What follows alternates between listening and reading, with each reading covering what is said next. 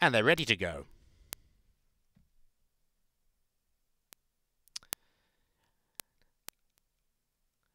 And they're away and racing. He-Man Band, the slowest out, missed it by about 3 lengths. Amazing Star away very nicely indeed. Money Touch going to go forward as well, as his Stunning Serve. Also wide as Sergeant Light between them, Sangim Daepyo.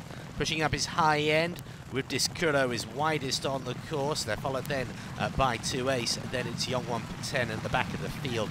He-Man Band. So Money Touch up on the inside has found the lead. From in second place, Stunning Serve. Amazing Star has dropped to third as they begin the turn. A length and a half more then to Sergeant Light, followed by Sangim Daepyo, high end further wide. Then came 2 Ace with Discuro. A couple more lengths further back to He-Man Band and Yeong-won Paten, the new back marker to the tune of 3 lengths. So 2.5 to travel. Money Touch, Stunning Serve, they lead. Over Amazing Star in third. Sergeant Light in fourth. Sangim Daepyo to cut the corner.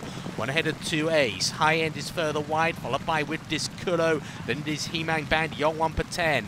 But as they come towards the 300, down the outside, Stunning Serve comes level with Money Touch. Goes by Money Touch into the lead. From Sergeant Light back in third. A furlong to run. Money Touch fights back. Money Touch back in front now from Stunning Serve. Sergeant Light running on behind those with Discuro running on late, but Money Touch kicking on again, and Money Touch gets the money here. Stunning Serve second, Sergeant Light third. Money Touch, Hyeok for trainer Choi Yeong-jo and owner Park Jun-bae.